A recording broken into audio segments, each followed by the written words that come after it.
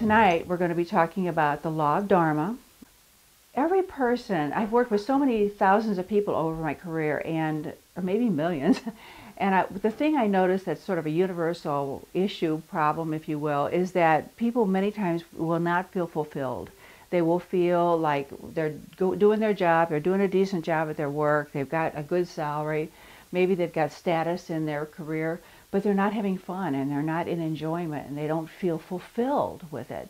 The thing that we miss out oftentimes in this culture, in our Western culture, is that we will tend to choose a job or profession based on the amount of money we can make or the amount of status we can have in the community. And the thing we miss out on is that we have a unique talent and we have a unique ability that we've come into the world to express, and it has nothing to do really with money and with status, although that might be included. That we forget to focus on what it is we love to do. What do we love to do that we can lose ourselves in it, that we can forget what time it is, that we can be doing it for hours and just think that it's a minute that's gone by. So what we want to do, that's what we're going to be focusing on tonight, is your unique talent and ability that makes you special. Not to say that everyone isn't special. We're all special in some way because every one of us has a unique talent and ability. And as you get in touch with that, you're really in touch with your true self. And that's not to say you can't have money and you can't have status, but it will be a secondary feature to this, because the thing that we do that we love is what makes us tick. It's what gives us energy. It's what keeps us alive. It's really our true goal. We are truly in spirit. We are in spirit when we're doing our Dharma. So Rudolf Nureyev was a wonderful, famous ballet star, and he said, work is sacred. The reason he said work is sacred is because when we are at work doing our Dharma, doing the thing that we resonate to, we lose time. We are in bliss, and we are in service to humanity. So when he did his wonderful performances, he inspired everyone. Work is sacred, and that's what Dharma is talking about.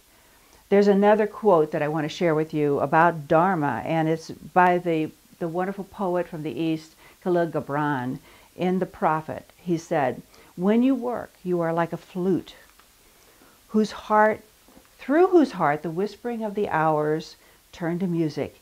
And what is it to work with love? It is to weave the cloth with threads drawn from your heart, even as if your beloved were to wear the cloth." It's a beautiful statement. Because when we are working with the law of Dharma, when we are giving our true talent and abilities, we are in spirit and we are in love. We are in love. So Dharma is a Sanskrit word, and that's the oldest language. And in Sanskrit it means your purpose, that we have a purpose. Everybody has a purpose. So everyone in the earth plane, no matter how lowly you might think of yourself or someone else, every person has a unique talent and ability that they are here to express. And when we get in touch with that, we are really expressing divine energy. It is coming through us. We are basically like a channel through which God can express, if you will.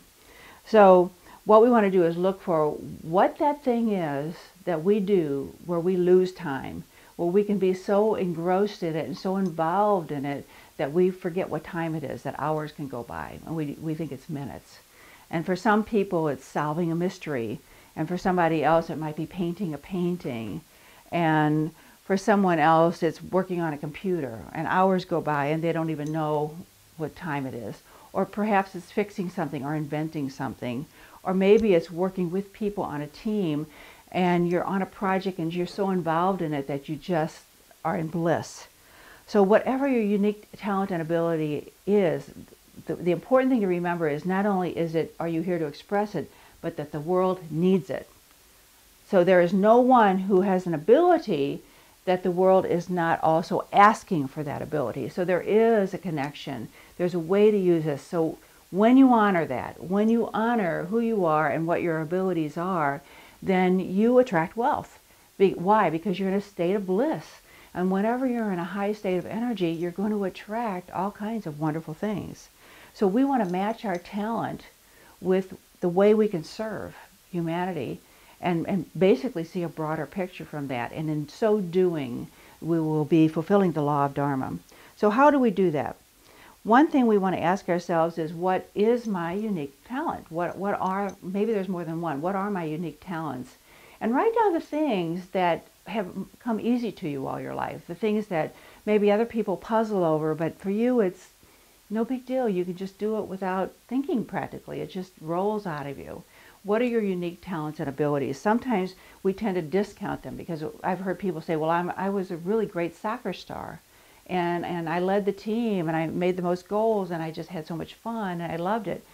If we look at that metaphorically, we'll recognize that being the soccer star, the essence of that was working on a team in a creative way, accomplishing something that had purpose, taking the team to a win, or taking the team to a sense of victory, accomplishment, if you will, and working in conjunction with a group of people so that everybody was playing a part in that, and becoming as one. Then in essence what we're saying is that is our Dharma, to work in a team creatively, to work and help and inspire and support each other so that an end result is accomplished. And when we do that, we can lose time. I had a student who was working on his passion. What is it? He did a meditation and asked for that. And what he got was to be a philanthropist. So what he did was he started his own foundation, and his foundation, he's working with mothers and children and helping them have a safe environment in which to live. So maybe doing repairs on the house, or helping them with their gas bills in the wintertime, or various things. But his foundation now is formed, and he's accrued a team of people that he's working with that is fulfilling this purpose to be a philanthropist. And so he's very fulfilled and happy about that. He's so excited every time he tells me we were able to accomplish this, or we did this, you know, in his foundation. So even being a philanthropist, when he first had that, when that first came to him, he thought, what, you know, how would that work, you know? And then when he just left his mind open, he began to see the pieces, and he started contacting people, and he realized it just sort of came together in a very smooth flow. It was a miracle for him. It was wonderful. So basically, there are three parts to this law of Dharma. One part is, what is your unique talent? What are they? There might be just a number. And what is the best way for me to give that to the world? And how can I serve? So when we put those three parts together, we arrive at a fulfillment of the law of Dharma. So each one of us is on a quest. We're on a quest to discover our true self. And part of what our true self is really about is our pure expression of energy. When we were children, we were passionate. We expressed passionately. If we were playing, we expressed passionately in our play. And I've heard of people telling me that when they were children, they built playhouses, they built tree houses. Every time they built one, they would look around and how to make it better. And so later on in their life, it was not a big shock for them to go into the building professions or to design or architecture, because from the time they were children, this passion was there showing up, so that all they had to do is really follow that, and they found a way to be in timelessness with their profession. That is our spiritual self, by the way. That quest to understand what's deep within us, what that drive is, that is our spiritual self. And the more we connect with it and make peace with it and accept it, the more that we can be in love every single day of our life. You are a spiritual being, and you're hanging out in a physical body. And there's a purpose for that. Basically what it comes down to, you're a spiritual being, a spiritual energy, if you will, having a human experience. And you're on a quest. We're all on a quest. Some people call it a heroic quest. Sometimes it seems heroic because we're trying to work through a lot of the ideas we were taught growing up that are so against this idea of Dharma.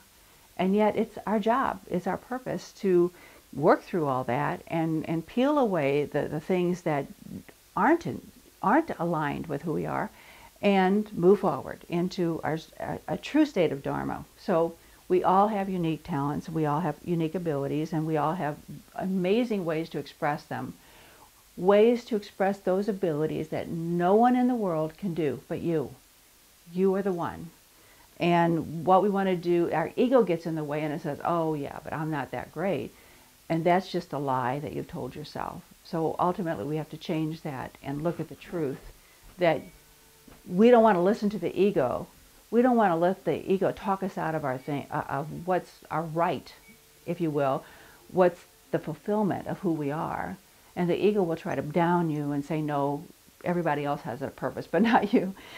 And it could be as simple, as I said earlier, about doing hairdressing, and your energy is what helps your clients.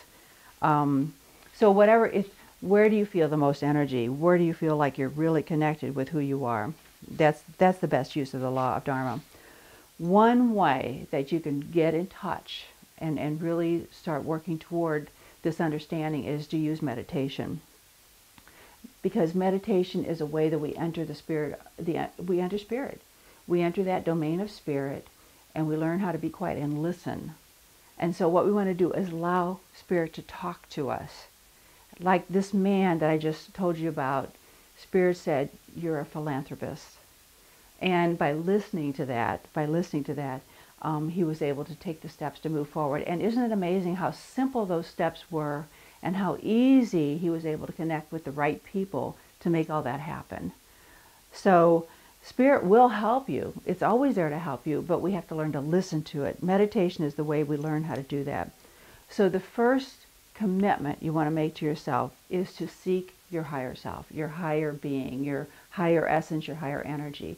We want to seek that. Meditation is a way that we begin to do that. We get beyond personality, we get beyond beliefs and behaviors, and we enter the sphere of pure energy.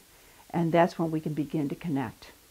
The second commitment is to really consider your unique talents. So look at your life and go, what through my whole life, from the time I was a child, what were those things that came to me so easy? And begin to make lists and put that together, because in time you'll begin to see it as an energy more than a performance. You'll see it as an energy you were expressing, to do math, to make accounts, to settle a ledger. That was something that came so naturally to me. And then you might put that together with something else, and pretty soon you've got the whole picture of how it works. But this is your quest, and only you can do it. I can't do it for you. No one can do it for you. And then when you're able to see that those talents and my connection with spirit is the way I do service, is the way I perform service, is the way I give to the world, then you're there. You're in that state of Dharma. So it's a state of bliss that we want to achieve. We have a right to it. What am I best suited for? And the way I've always known to get in touch with my deeper self is to ask questions. Because once you ask questions, you get answers. And the questions are as simple. What is it I'm really good at? What am I here to do for the world? And how can I serve? Those are questions. What is my deepest passion? How can I live my passion? And we have all had passion in our life. We've all done things that we were so happy about. Sometimes we think it's just winning the trophy, but it wasn't winning the trophy. It was doing it in conjunction with a team. It was putting out your best performance. It was the discipline it took to establish that kind of talent. So it was a lot of different things that helped you get there. So it's not a matter of winning trophies every day. It's a matter of reclaiming that spirit that it took to create the trophy in the first place. So you begin with the meditation and with asking yourself questions. When you ask questions to yourself, what happens is your mind starts giving you answers. When you meditate, the answers can come that way, because probably that's the time of your day when you're most still. A wonderful way to do that too is just to get in nature. It's really hard to have all that chatter going on in our mind when we're in nature. When we're in nature, we quiet down, we still ourselves. And oftentimes that's when the answers will come. But then again, look at your life and go, what am I doing that when I jump out of bed in the morning, I could hardly wait to get there? Or another way to ask the question is, if money were not an issue, if time were not an issue, what would I be doing right now? And your heart will lead you right to it, because your heart right now knows the answer to that question. And that's what true success is. That's the law of Dharma. Putting the law of Dharma or purpose into life. You know, today I will lovingly nurture the God or Goddess within me that is in every single person. There's nobody that doesn't have it. You cannot be living without that. It's what supplies your life. And you will be cultivating present moment awareness. In other words, the only way you can actually be aware of the God or Goddess within you is to be in this moment. If you're in the past or if you're in the future, you're not going to notice the God or Goddess within you. You're not going to see that divine energy coming through you. And you will lovingly and willingly give attention to the spirit within you that animates your body, your life, your mind. It animates you.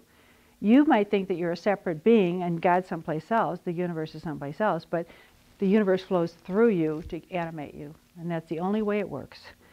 And I will listen to the deep stillness within my being and carry the consciousness of timelessness and divine being into all of my relationships and experiences. I will take that with me. I will know that what I truly am is divine being. That's the energy of who I am.